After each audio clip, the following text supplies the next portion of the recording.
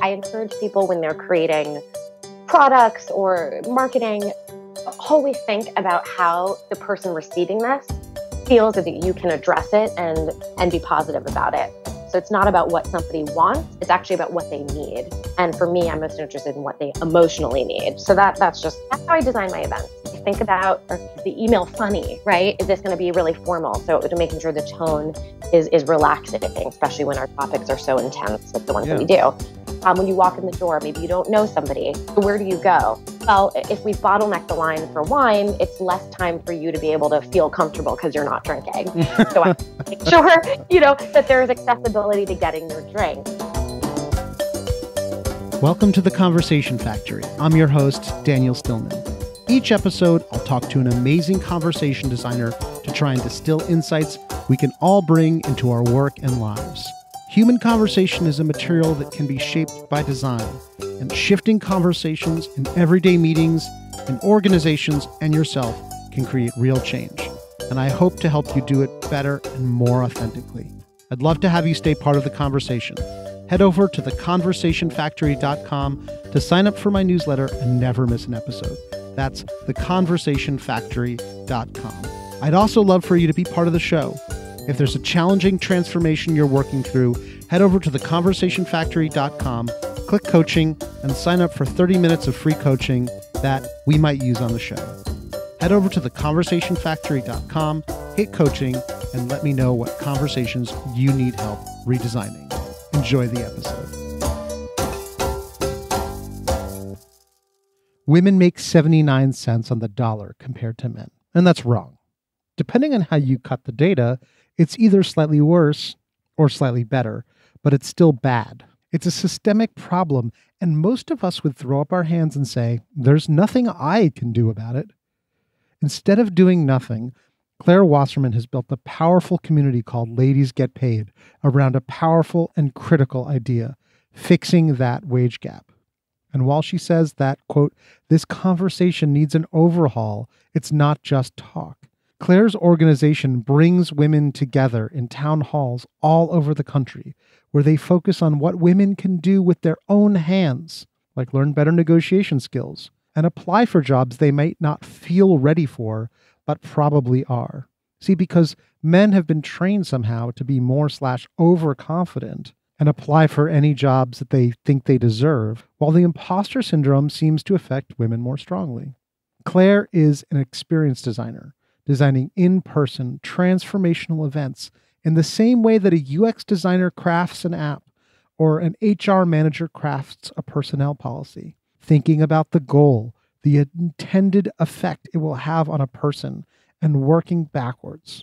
It is, in the end, human-centered design. The materials change, but the goal is the same. That, after all, is the nature of and best definition for design.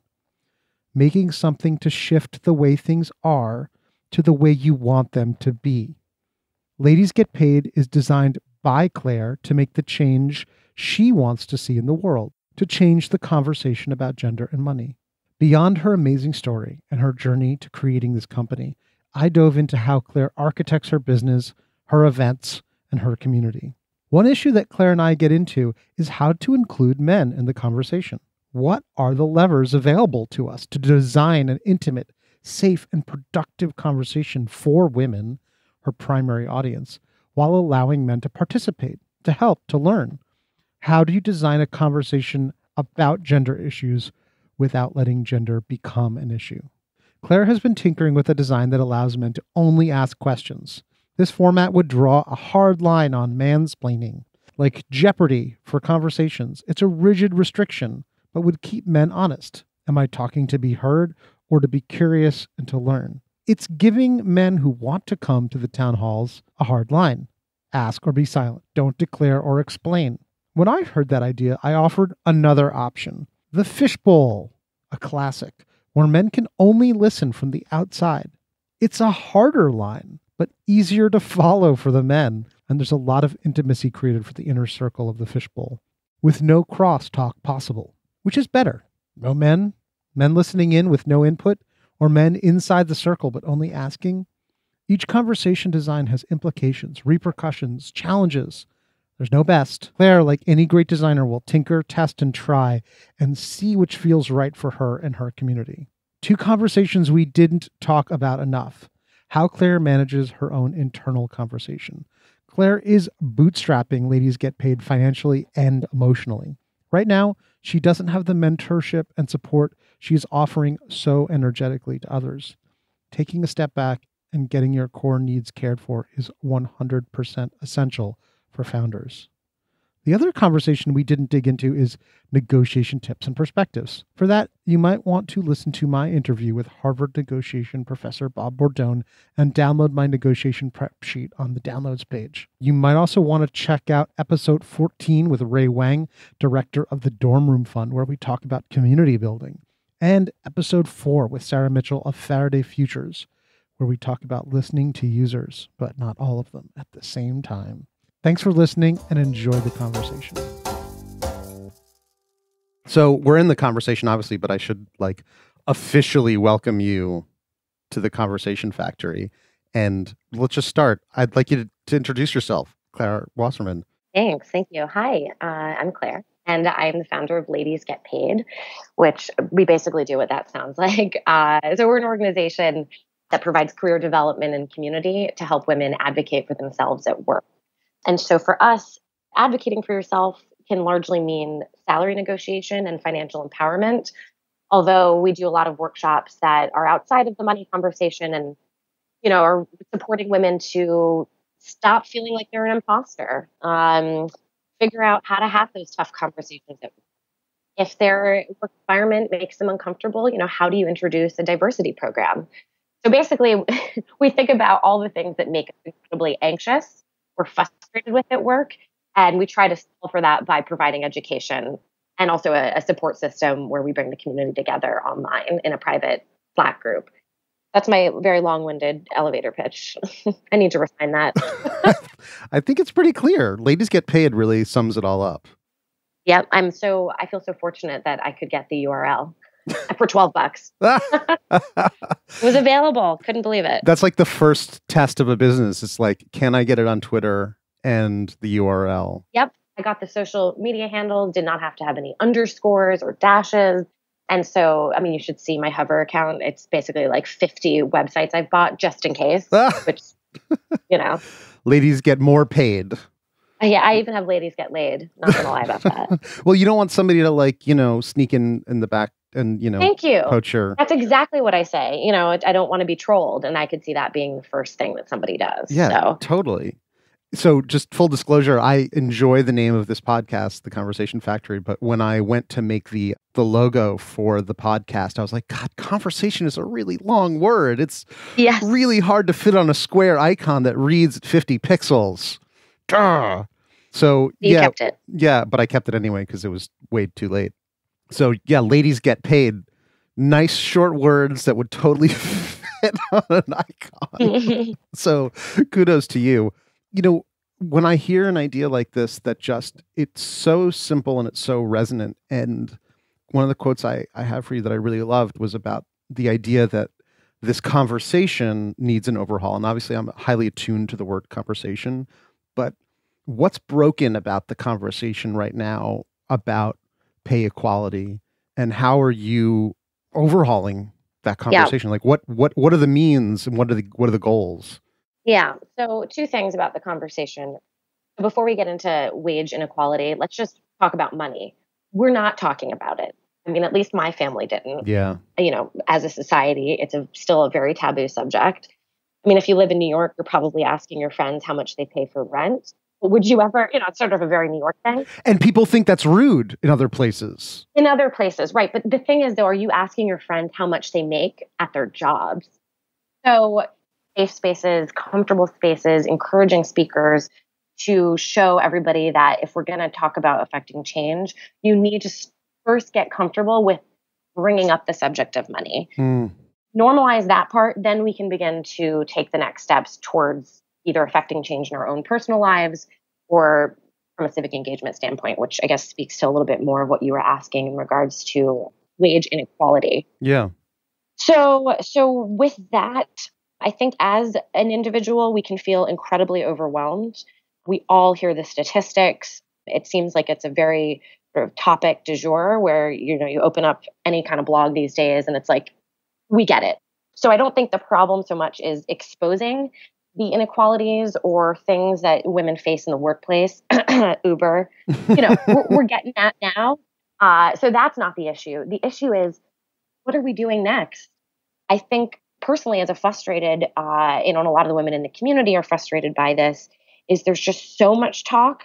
And it's ironic that I'm saying there's so much talk when I just said that we're not talking enough about money. Yeah. I guess what I'm saying is there's too much talk about the shitty stuff that's happening. And a lot of articles don't have a part of it where it's, here are next steps that you can take, and achievable next steps. Again, I think so many of us feel like how could we possibly do anything when this is such a systemic issue and it's complicated? And so we've really broken it down into what kind of curriculum can we give people where they are personally empowered. So, for example, salary negotiation. And then we say, okay, ladies get paid as an organization. We have the ability and, quite frankly, the responsibility to do things on a more macro level. So that is working with companies and, pinpointing the legislation out there where we can have a positive effect. So I don't know if an individual can do much more than negotiating and advocating for themselves. And so that's why I encourage people, a next step they can always take is finding an organization like ours and getting involved, because we're the ones doing the work on a higher level that you, with a full-time job, I mean, quite frankly, you don't have the bandwidth to do. Yeah. And you shouldn't be beating yourself up about it, which there is a guilt factor here. Like, gosh, I should be doing something. I should, sure, but you have to be realistic with your time as well. So figure out where you can be most efficient in contributing. And that probably means supporting an organization like Ladies Get Paid. So there's two things that I heard that it sounds like an individual. Well, I'm going to take two steps back. One, the conversation needs an overhaul. What I heard you say is like, we know that there's a problem, but everyone's like, well, what can I do about it? And it seems like there's two things you're saying people can do. One, have the uncomfortable conversation with their friends and begin to unpack that we're not talking about money. And the other is giving them skills to actually make sure that they are getting paid as much as possible in the moment when they can get that extra bit of money out of that moment when you're getting a new job. Yeah. And it's, even though we're called Ladies Get Paid, I mean, we all know money doesn't buy happiness. And quite, we also may work for companies that we love, like a nonprofit or a startup, and they just don't have the budget. You can negotiate for what's called full compensation, full comp, which means you're getting paid for, education. You can get flexibility, more vacation days. There's so many other things that are not directly tied to money, but can provide you with a better lifestyle. So I think, this is more of like a, how do I figure out what I should do for a living kind of conversation, but define what success and freedom means to you before you start looking for opportunities, and make sure that it's your voice. It's not your parents or society telling you what success looks like. Because if you're in a situation and you're just trying to get more money, you may find out that you're still unhappy. So everything that we teach, it's always done with as much context as possible and with a caveat too, particularly when it comes to gaining entrepreneurial skills. I'm the last person to tell people to quit their job and just start thing. That's a pretty privileged suggestion. Yeah. And I don't think that's what you're saying at all. It's more like do what you love, get paid as well as possible for what you do. Exactly. And it's also about respect. It's about getting respect and knowing your self-worth and making sure that that's received by your company, where you feel respected, challenged, So, money is just a euphemism for value, really. Yeah, that's what's the best thing we've got. So, Claire, can I ask you, it's interesting, you talked about the imposter syndrome, and I think everyone suffers from it, but I do know that there are statistics around men being willing to apply for jobs that seem like maybe one step or two steps out of their reach, and women are not willing to do that. I imagine you're seeing something about that. Is that another piece to bring into this conversation about Absolutely. Yeah, I have, so we do coffee meetups in the morning once a month. And there was a woman who came to it and she said, I have a story to tell you. She had come to the last coffee meetup had never been involved in any of our programming before, had only recently found out about Ladies Get Paid. And she said when she went to the coffee meetup, she had like that morning found a job online that looked perfect. I mean, it literally was everything that she wanted in her career. It was an incredible company. And as she was reading the requirements for the job, there were like 2 or 3 things on that list that she didn't feel confident about. Yeah. And so she was not going to apply, she said.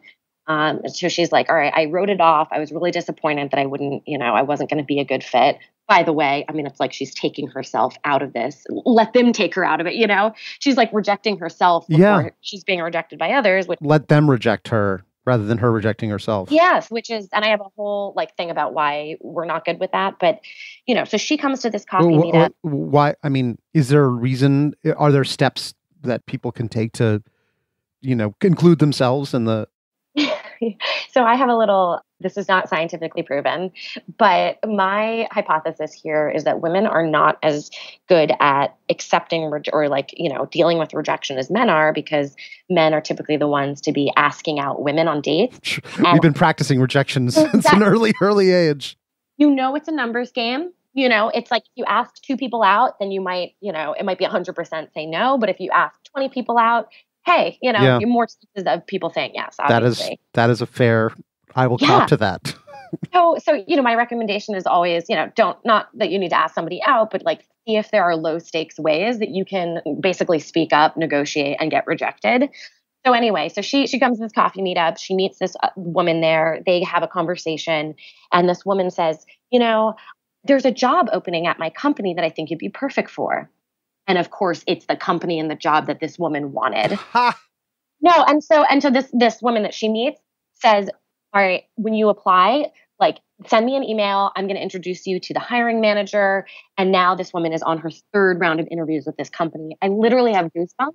This is a perfect example of imposter syndrome. Not just rejection. I actually think it's more about not being perfect. It's interesting because I feel like one of the quotes I was listening to your Hyperact talk, the lunch talk, and one of the things you said was, man, I'm not pointing fingers at you. It's just part of a conversation we have to have. Yeah. And so I do want to talk about gendered conversations with something that's important I want to unpack a little. And one of the issues is like a guy like myself who feels like, hey, I think I'm doing what I can and I'm not a bad guy and I'm not the thing. It's like, and there's you don't want to be grouped into that. Yeah. And I think guys who want to be allies and advocates feel a little like, I'm a shitty person when we hear all this stuff. How do we manage that difficult conversation of guys who want to help, but feel, as I sometimes do, like part of the problem? Yeah, and I'm empathetic to that. And also our programming as of now are female identifying only. Yeah. So we have boxed men out of the conversation. Which is why I send my girlfriend. Yeah, no, I know. She's like the mole. She can report back. No, and we are going to experiment with having an event where, let's say we let 30 women in and we ask each of the women to bring a guy. And you all come, but it's going to be a little bit of an experiment where the only way that you can vocalize yourself is through a question. So you can't actually get up there and like make statements or quote like mansplain. It's you coming because you want to learn. Can you explain mansplaining to me? Which happens, it really does happen all the time, which you guys may not be aware of, which is why I think a great question to ask, since you only can ask questions when you come, is what is mansplaining? And hearing it from real women giving real examples. So anyway, that, putting that to... It's like Jeopardy, right? You're like, the only way you can answer is... Oh my God. Oh my God, I didn't think of it that way. That's fucking brilliant. Yeah, because because people go on Jeopardy all the time and they forget that you have to form it in the frame of a question. You're like, that was the right answer. But no, you had to... I would be so bad at it too. And like, I'm making you guys do that. I would be shit. No, but there's something, but that's an interesting design for a conversation because what you're trying to do is flip a normal mode of communicating or natural mode of communicating, which is interesting. I'd be curious to know how you thought of that, like where the seed for that way of intervening came from.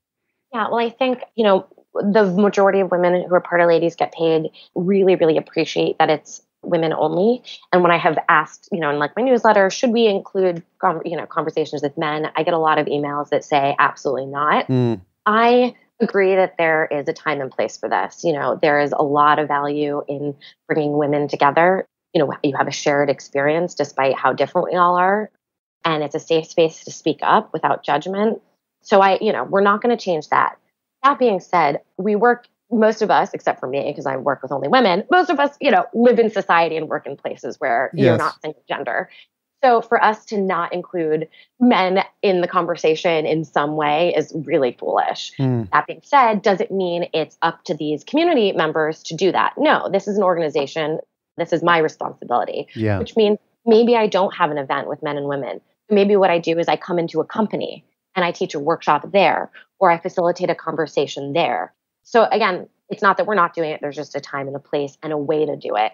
And the reason to have a conversation where the only mode of communication for the men would be to ask questions is, like I mentioned, I always work backwards from what would be the anxiety, fear, or frustration in an experience. And as a woman walking into that, I would be really worried that a man would try to tell me how he feels. And there's an assumption, if you're going to be a man and attend this, there's already an assumption that you want to learn and that you feel boxed out of the conversation. So I don't think you need to tell us that. We know by you showing up, you have a willingness to be here. We don't need you to defend your good guy because, again, you came, right? You came. Yeah. We know that you're good and you're trying. But what we need to do and what you need to receive is tips. Our perspective, sure, but also what can you do in the way that I'm trying to express to the women in our community? Don't just feel overwhelmed and shitty about the stuff that's going on. Yeah. There should be action items that you as an individual can take. And then what can we, both from, again, a company perspective and a government perspective, all do to help, make things better. Yeah. So anyway, I think if you were to ask, let's say you just you messaged me online, right? Ask, what can I do? What can I do to support you? I get a lot of emails from guys. And sometimes, I'll send them a list of links. Here's some reading you can do. And I said, right now, the best way to help me is connect me to other women, who you think will support. And that goes a long way. And I've made contacts with incredible women that have been because of the generosity of men opening up their networks to me. Yeah. So you are contributing to change. Totally. And I think, let's not get up on a pedestal and pontificate. Why don't just ask us how to help? Totally. It's funny. I'm thinking in my ideation brain, it's interesting. One design of men can only ask questions, which is a really interesting way I never thought of. I think in summer camp, we might have done a fishbowl where the women were in a small circle and the men were in a circle around them, but they couldn't speak at all, but they could hear and see everything. And the women in the smaller circle talking about girl stuff created intimacy for the ladies. Eventually they sort of forgot that the guys were there. This is we were in junior high school and, hearing girls talk about biology stuff and relationship stuff when you're, 14 was eye opening. Mm-hmm. But there was still this intimacy and the guys couldn't say anything. We could only listen. Oh my God, that's so good. I forgot about those. We did that as well. Yeah. And you know what? I was thinking the guys should pay to come to the event and the girls should be free. That would be... Daniel, you're the genius. I'm writing this down. It's we pay. Oh my God. We get, that's how we get to support it. Guess what? Ladies talk free. Men listen. Men pay to listen. Which is maybe just weird, but now you have to come. No, I would totally do it. We should pay 70% more or whatever it is to, that would be fair. That would be changing I love that. I mean, of course it's my idea, but so I'm curious about different aspects of community design that you're involved in, because it's really interesting.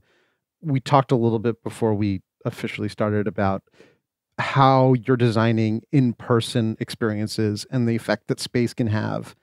I want you to talk a little bit about that. And then I want you to talk about Slack and designing that community and then how they are different and maybe how they're the same. I'm just curious if you have any thoughts on that. Yeah. I know that I keep talking about anxiety and frustration, which again, really, I encourage people when they're creating products or marketing, to always think about how the person receiving this feels anxious so that you can address it and be positive about it.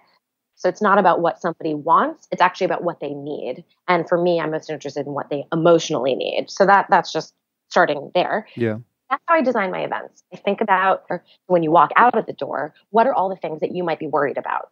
Does this feel welcoming in is the email funny, right? Is this going to be really formal? So to making sure the tone is relaxing, especially when our topics are so intense, like the ones that we do. When you walk in the door, maybe you don't know somebody. So where do you go? well, if we bottleneck the line for wine, it's less time for you to be able to feel comfortable because you're not drinking. So I make sure, that there's accessibility to getting your drink. So we never do chairs in rows ever. Yes. Super against it. First of all, you're looking at somebody's back. So that's already a red flag to me when I walk into another, other events. It feels like school. I didn't like school. So really that I don't want that as part of what I do. It also creates a separation between the speakers and the attendees. And it's essentially saying, you be quiet and listen to these experts. You are beneath them. Yeah. And that is not true. We all have something to learn from each other. And just, and I'm on 1.5 million panels. Yes, I have, quote, thought leadership and things to share. But there are people in the audience that could teach me a lot and have something to say.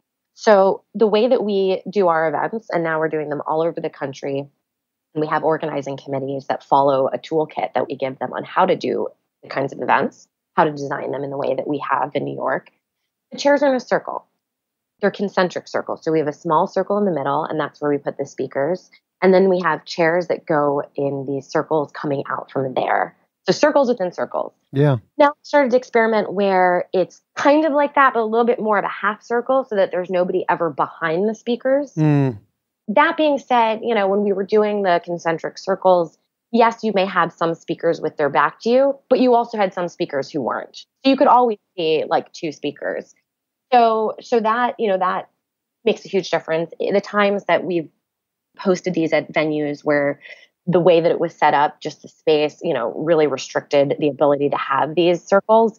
It's not that the event wasn't good and that people didn't share. It's just the energy never built upon itself, and also the women, when they're in circles, they're looking at each other. And so when they nod, they're getting validation. So you might catch somebody laughing, nodding. We have a lot of crying, and it just makes you recognize that you're not the only one. And then that in and of itself builds up an energy. And so when you can't see somebody else, it doesn't mean that there aren't people speaking up or laughing or all of that. It just doesn't play off of each other. Yeah. Because they don't see one another.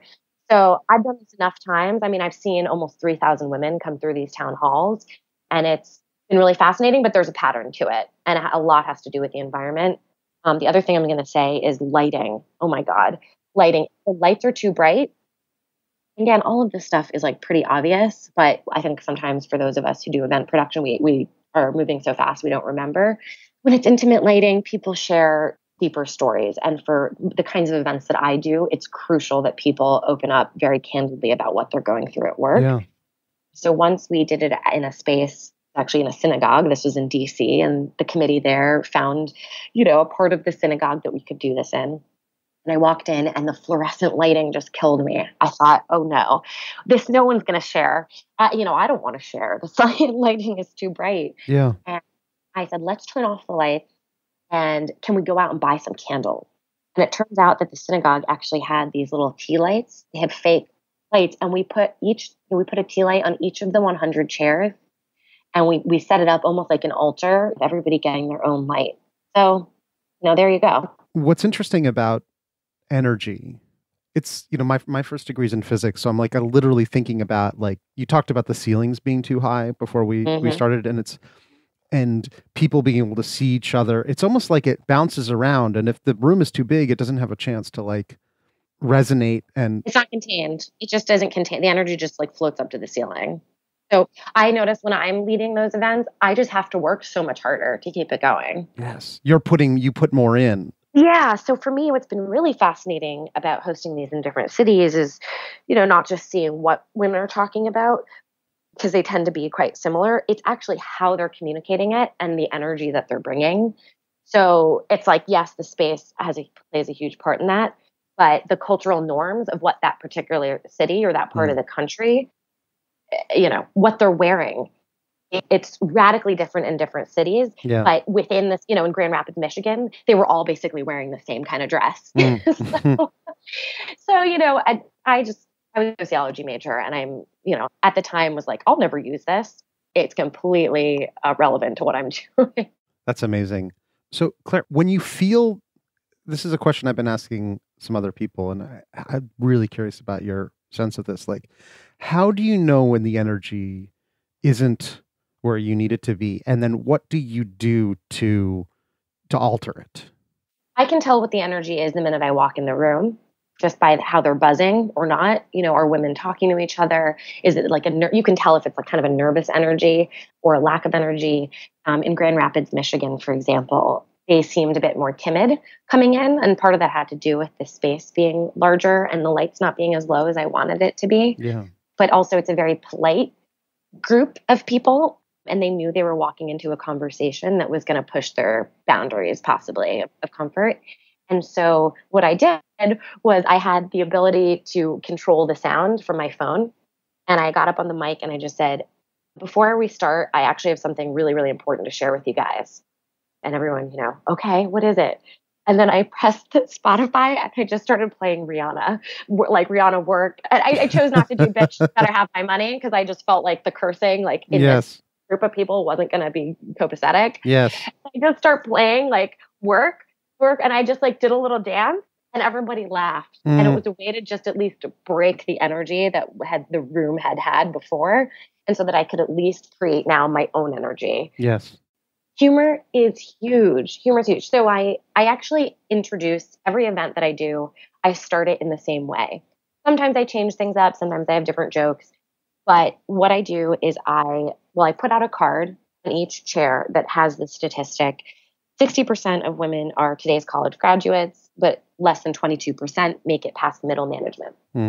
So I say to everybody, look at that card, let it sink in. And then I do a whole thing about how I didn't consider myself a feminist even 2 years ago. But then I just, I started to read and research and discovered, I list out a bunch of statistics about women not being in leadership positions in any industry and reminding them of how bad it actually is. And that their presence today, by coming to this thing is a powerful act. It's the first step towards affecting change by simply showing up. And so I start in a very like kind of depressing way. And I joke that I'm like, sorry to be Debbie Downer. But then I end in this way that's uplifting because I say, raise your glass and look at the woman to your right, to the left, to the front, and to the back. And do cheers. Cheers to her. Thank yourself. It takes courage to come to something like this. And when I do that, I've built them up from a very kind of like, oh God, like it's necessary to be here. We must be here. To you've already succeeded by showing up and by giving love to another woman. And everybody cheers. And no matter what city I'm in and what the energy was from when we walked in, they cheers for like 5 minutes. I have to make them stop. Like, come on, get back. You're just, or I joke, thanks guys for coming. The event's over now. Okay? I almost just made my point in all of this. And yes, you have to go off of the energy in the room, but I think you need to create your own energy and you have to do it within the first 5 minutes of the event. Otherwise, you're playing defense. You're always receiving their energy and trying to mold it in the way you want to go versus being proactive and saying, this is the norm of tonight, which is going to be heartfelt. Always get a little teary when I talk about the statistics. Heartfelt, it's going to be sort of political and it's going to be uplifting, and uplifting not just within yourself, but to the women around you. And then I'm funny, which I'm probably not because I'm telling you I'm funny. I do get a lot of laughter and you just have to make jokes throughout the whole event.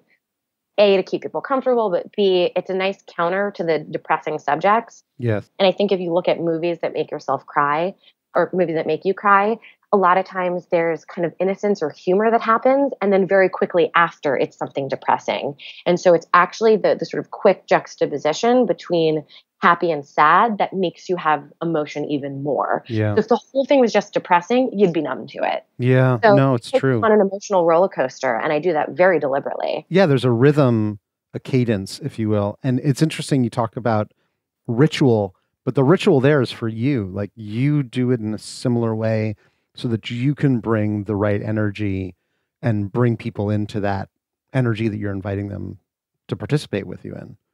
Absolutely. And I am trying to continually break down what energy means and how to foster it, because I think sometimes when people hear that word, they think I'm being like too woo-woo about it. Yeah. Or like, feel the energy, guys. I'm like, no, this shit is like, as you know, this is designed. It's deliberate. Yeah. Yes, it's spontaneous because I've done it enough times to like feel it and now know what to do. None of this is happenstance, though. I've been very thoughtful about how to construct a space that leads you down the path that I want this to go, and what is Ladies Get Paid as an in-person experience and as a feeling. Yeah, and this to me is the essence of what conversation design is about. Like, you have a specific way you want this conversation to be and to live, and you are putting that energy into the system so that it gives it back to you. And you asked me about Slack. It's completely lent itself to Slack. Even though the majority of women on their Slack group have never attended an in-person event, it's the same supportive, validating, just to take a step back, I'll talk about what the Slack group is. It's a private group. So in order to gain access, first you need to be female identifying. And second, you just go to ladiesgetpaid.com/join. And when you sign up, you're getting on our newsletter and you're getting access to the Slack group. Mm-hmm. We have channels, tons of channels, and they are broken down, yes, by city and industry, but most people participate in more general channels, and those are around salary negotiation. We have an advice mentorship channel, activism, money channel. So you're able to connect with women all over the world around these tend to be common pain points and not just interests. And we have women now in all 50 states and more than 50 countries. So seeing a woman in Romania jump in and, share her story about a negotiation as a way of giving guidance to a woman in Tulsa, Oklahoma, it is fascinating to watch. And that's what they do. They'll come in with a question. They'll say, here's my situation at work. Can anybody help? And they'll get like 10 responses. And again, it's not just women saying, here's what to do, but rather, here's what happened to me. Here's what I experienced. And here's what I did. And that is exactly what the town halls are constructed about. Women sharing stories, but not for the sake of a story, as a way of providing guidance for another woman. And doing everything's rooted in story sharing. And that's exactly what the Slack has been. I apologize for interrupting, but I'm curious because, with the in-town, there's you there, you can bring the right energy. With the Slack, how do you feel the invitation is formed so that people are bringing this energy that you want them to be participating with? First of all, I'm going to take credit for it. I think that's something that women don't do enough. I think the reason the energy is the way it is in the Slack group, and the positivity in particular, it's top down. It's from me and how I started this. First, you come onto our website, and the way I communicate our message already sets the tone. And if you're somebody that's not into this, you're probably not going to join the Slack. So right there, we're already like filtering out, there's a certain personality that would want to join a Ladies Get Paid community. And that's somebody who's like fed up with the status quo, is like fired up to affect change, but can feel insecure at times. So it's a woman who has confidence, but maybe, she needs some strategies and has a snarky attitude because we have #FuckTheWageGap. So personality, already fits with our communication. It was the way that I started this. I hosted a town hall for women to just simply talk about what money means to them. And I had no intention of doing another event or creating a company. But that night when I got home, I created a Slack group for people to continue the conversation. And so the 200 women that had either attended or had RSVP'd joined the Slack group. And they were the way that this has grown, the kinds of conversations they were having, the supportiveness. And so by the time that other people joined, the norm was there. They saw that there was a certain behavior that one should do within this world. And so you adopt what's appropriate. And there's also places where people can self-promote. We do have a jobs channel. Yeah. We have a Shine Theory channel. And that's where I say, go there and tell us what you're up to, what you need, what you're loving. So it's contained on those channels. So things aren't diluted. And that also, there's different energies for different channels. And we've had no trolls, no mean girls, it's been 1,000 women. And 1 year later, it's been incredibly positive. I've actually had no trolls online. People are just cheering me on. It's really, I'm waiting for the other shoe to drop but so far so good. So it sounds like you're using the channels to sort of, so that the main discussion about negotiation and empowerment is not maybe diluted with people asking for jobs or promoting something that we want them to enable it. We want to enable them to do that, but we want to separate it out. We're just on a different channel. They're in our group for sure. And there's a place for it. And we're all about ladies getting paid. Yes. So we want you to promote what you're doing. Sure. It's just on its own channel within the group. Hey, this is Daniel. We're at about the halfway point, so this is a great time for you to get up, stretch your legs, get some popcorn, fill up your soda, If you're in the car, stay focused. If you have your hands free, this is also a great moment to head over to theconversationfactory.com to sign up for the newsletter. I send out more detailed write-ups, insights, and tools from these conversations, and I'd love to share them with you.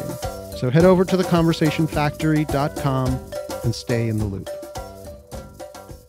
So Claire, I'm curious about how there's three conversations we haven't talked about. One, like the community conversation, it's very interesting but I know you have a team that's helping you do this. And one of the things I remember reading about is how you have and you mentioned the toolkit. And so you're going and you're sort of seeding this energy, but then there's a team there who is helping keep this going. How do you take care of the team? What's the setup to make sure that that group that is supporting this going forward is supported? That's a great question. And I would say out of everything I've done this year, that has been the greatest learning for me and learning curve. So the way that it works is women apply to become ambassadors.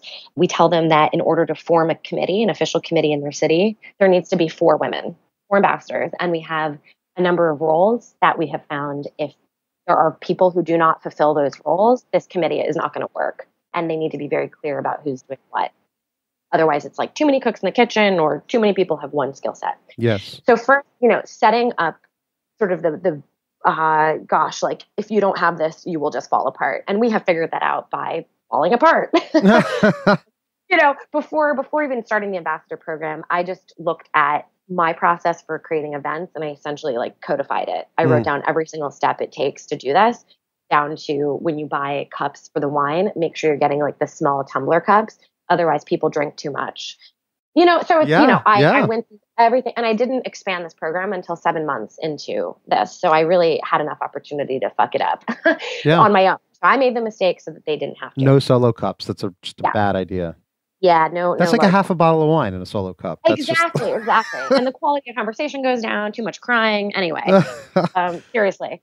So we really set up some of those like structural things. So we have an internal coordinator, which is the person that makes sure the rest of the committee is doing what they said they were going to do.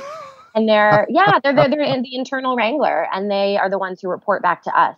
That we don't have like a million people CC'd on things. Yes. There are mode of communication to the channel or to the committee. Then we have the social media person. We have the partnership sponsorship person. And then we have the basically like producer logistic person with the events. So they're the ones coordinating with the venue, making sure the chairs are set up. All of them are responsible for finding speakers.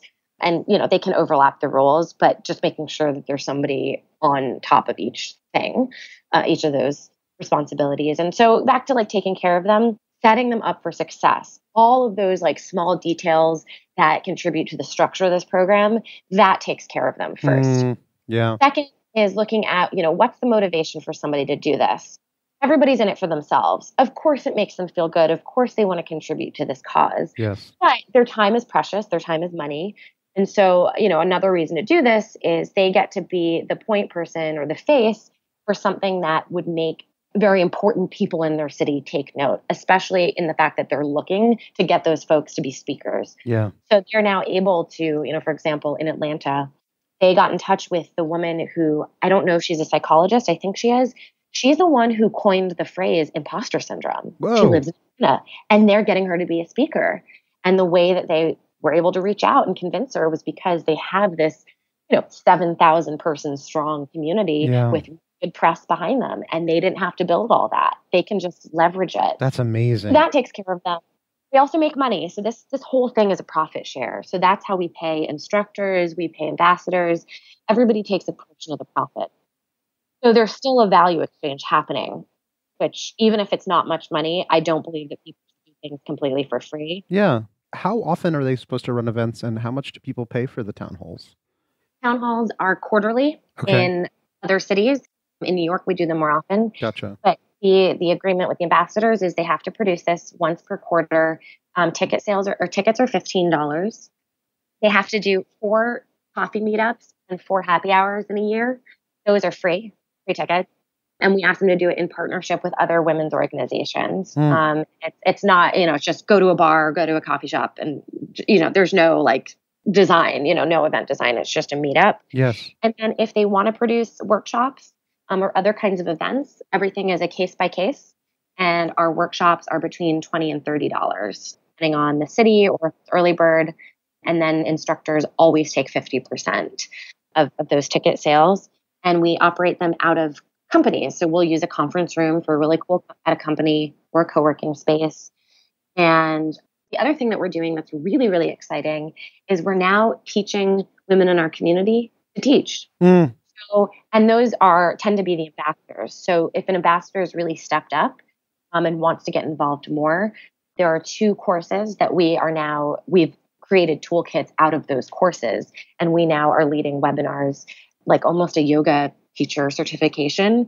It's going off of that model of saying, you know what, there's real power in peer-to-peer learning. And if we just give you, the resources and our expertise, and you've now since, received that from us, why can't you lead a workshop? And now you get to make more money and we get to scale our in-person staff. It's interesting. This sort of the fractal nature of what you're building makes so much sense, where we've all run events where we've done everything and you break your brain against it. And also, how can you fucking scale in-person stuff? You just can't. And, honestly, the thing that'll be most scaled for us is the Slack group. But I think to not do in-person events, you really lose the special sauce of the community. But we need to scale that. So in my mind, almost like a franchise style, this is the best way to do it. Yeah, it's genius. So that's a really amazing and interesting structure for how to take care of your team. There's 2 other conversations I want to track. One is who you go to for counsel, and then how you bring that into your own personal, evolving, self-healing conversation with yourself. I'm really embarrassed to say this, but I have no mentors and no board of advisors. And I just had a realization the other day, thinking about my 1-year anniversary of this will be at the end of August, end of this month. I was like, time to get some help, time to get guidance from those who have come before me. Yes. I think what's happened is I have now been that person for so many others. I forgot that I also need help and I need somebody to not show me the path, but at least a diversity of paths, in companies that they've created that are around career development or women's empowerment. Because I have some decisions I need to make about maybe not so much the direction of this company, but what's the next step to moving forward. I've never taken any investment. It's all been bootstrapped. And I feel like I could keep going that way, no problem. But maybe if I take on investment, I'll go a lot faster. And if I go a lot faster, how will that change things? Yeah. Do I need to go a lot faster? Things have been okay, So I need somebody to help me weigh the pros and cons and be a sounding board for me. And right now, the only person I have is, my therapist and my girlfriend. So that's about it. Well, that's not nothing, though. At least but that's a thing. Like some people are even afraid to go to a therapist. One thing just to offer some perspective on this is that in community design, they often talk about how things can only move at the pace of human relationships. That's so great. There is so you can go faster, but there's always a price because you're building relationships at a very organic level in a quarterly, seasonal approach. And what I love about what you're doing for your team is offering them a clear way to sort of go up the ladder. Like they can start by bringing people into the community, and that's one way they can be powerful. But then they can become the people who present. They can become the people who are teaching workshops if they really want to. And I think it's really great to give people that ladder. I guess it's just a question of where you want to ladder to next and what you don't want to do. Right. Here's this is, I think, why most people raise money. I need to hire people. Just quite frankly, there's a woman in LA who is one of our ambassadors who we're now teaching to become a negotiation coach. I want to hire her full time. She is so good. And to have somebody on the West Coast while we're on the East Coast, I think, just the point person, the face, and she's dedicated to this full time. Yeah. I don't tweet. Literally have tweeted like twice in my life. I need somebody who's on that. We're going to just get so many more people involved if we just tweet. I just can't, I don't have the time. It's not my expertise. Yeah. So it's simple things that I need to compensate people for. And I am not making enough money to do it. So that to me is the only reason to take on a little bit of investment is to just hire at least one person. So that's where I'm at. Otherwise, I kind of have everything I need. I don't feel like I'm drowning. You know why? Because I've activated people in my community Yeah. to do things, and I have instructors that work off of profit. So I don't require money up front, if that makes sense. Everything, all the compensation comes from people's own work, and they're doing it. And we now have 100 ambassadors, and I've managed them. So we're doing okay. And I think more money, more problems, more, people involved, more problems. So it's not about isolating myself. It's just, as you said, there's a cost to all of this. Yeah. So, but you know what? Not having a mentor, like that's just foolish of me. And I think I assumed that it would just happen. And I now need to put in effort to finding folks who can give me counsel on a, not every day, but where we're, keeping tabs on each other. And there is one person I have in my life who's like, I bow down to her. She's incredible. She used to be the CEO of Martha Stewart of Gilt Group. And she has Built by Girl Ventures, which is an investment firm. So she was the one who encouraged me to quit my job and do this. Yeah. And she's met with me. I would say she's been my mentor, but I just don't check in consistently enough because I always want to give her some incredible update. I think that I'm just like the women in my community where like we put way too much pressure on ourselves and feel like we only deserve help if we've been amazing. Yeah, but like you go to your therapist whether you're fixed or not, right? Like that's exactly. I mean, it just seems like from my perspective in conversation design that you need to design your mentorship conversation as clearly as you've tried to design your community and team conversations. That would be my pushback, is that design is the whole thing is worthy of being designed. I know. So, ladies get paid. All the programming we do, it's because I need it as well. Yeah. Well, that's the thing. This is sublimation in psychology, right? We're all wounded in certain ways and we all give to the world what we want. And I think it's a beautiful thing. Claire, we're like coming up at time. Like, is there anything I haven't asked you about this that you think is important to discuss? No, but I want to take a moment and appreciate you because I've been interviewed for a ton of podcasts and I have to say they all ask me the same questions and you did not. Also because of your background with design and in-person stuff. And it's like one of the things I'm most excited to talk about anyway. But I'm appreciative that you didn't ask me how I started this company because honestly, guys, if you Google me, 1.5 million articles. It's all there. This is like the one thing that people know is how I started this. They don't know about the process of designing experiences and how to like expand a business when you have no money. So thank you. And thank you for letting me talk about some other stuff. Yeah. And now, it's fascinating. Not to shame other people who've interviewed me. Very appreciative to them too. But you let me talk about the things that I'm particularly excited about. Well, this is the nuts and bolts of how the thing really works. It's clearly a really resonant idea that is growing. When we talk about energy, like it's growing in momentum. And I think it's really, really awesome. I'm also tapping into, back to like, how do you create energy in a space? The energy is already happening in our political climate. You know what I mean? It's like they're bringing to them like a frustration and a desire to do something because they're just seeing all of these rights, not just for women, but so many groups just erode every day. Yes. So I did start this well before the election, not well before, it was like at least 5 months before. Yeah. But after the election, it really became the organization a lot of women have gone to. Just to be like, how do I, like, it's not necessarily about political activism, but how do I incorporate ideals from that into my everyday and through work? So I always want to acknowledge that, part of what we're doing, it is very much in tandem with the times.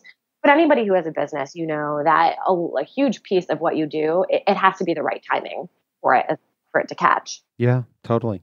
It really does. And you can ride that wave. It's hard to make that wave. Yes, exactly. Well, Claire, I'm going to officially thank you for your time. And I really appreciate your honesty and your openness. It's been a real pleasure to talk with you. It's nice to catch up and connect. Thank you. And I really appreciate that you have been following along and that you're a man and you've reached out. That gives me faith in the world. And we're going to leave it right there.